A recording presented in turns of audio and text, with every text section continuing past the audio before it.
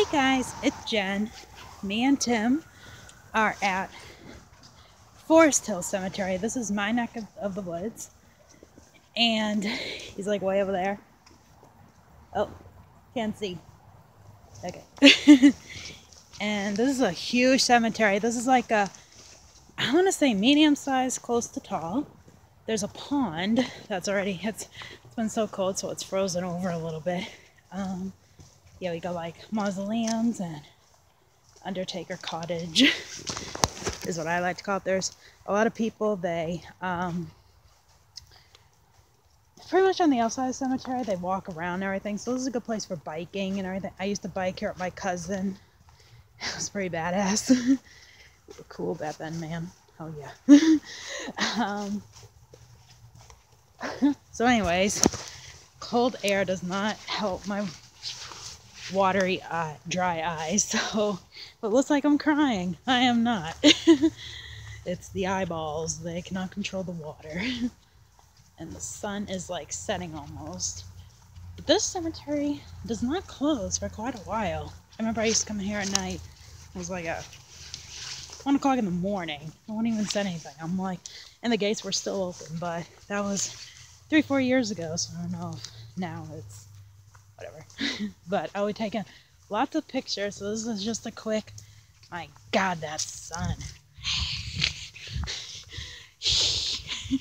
I don't like the sun. I think Tim told me he knows a grave here, but it's so funny because there's thousands and thousands of graves. There's hills, there's a walkway, there is so much here. Like, I'm not even walking half of this, but it's so beautiful here. I love coming back to a cemetery. Okay, so anyways, I do know not quite the history of the cemetery. I think it used to be just a Jewish cemetery. Then there's more Christian graves and everything, which is cool. But unfortunately,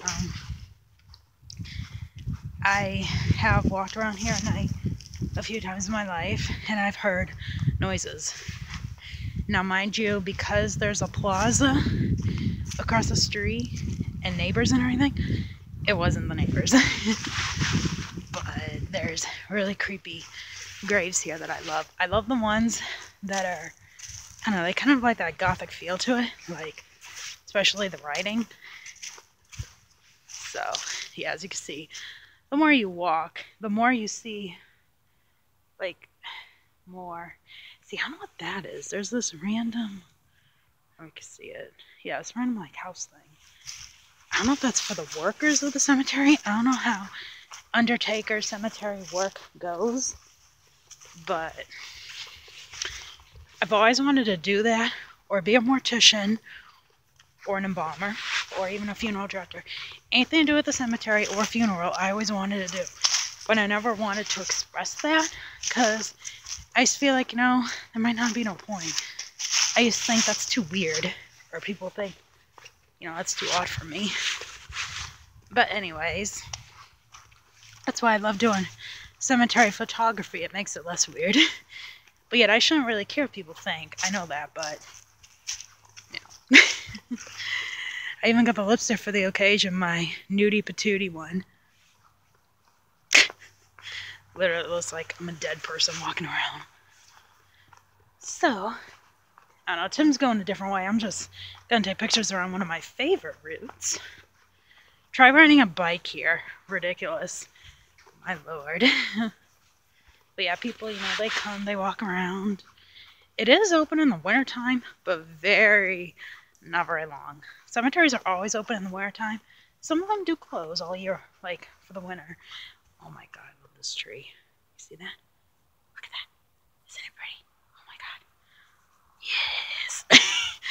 I love trees that have barely any leaves on them, because it looks more deadly like that. I don't know.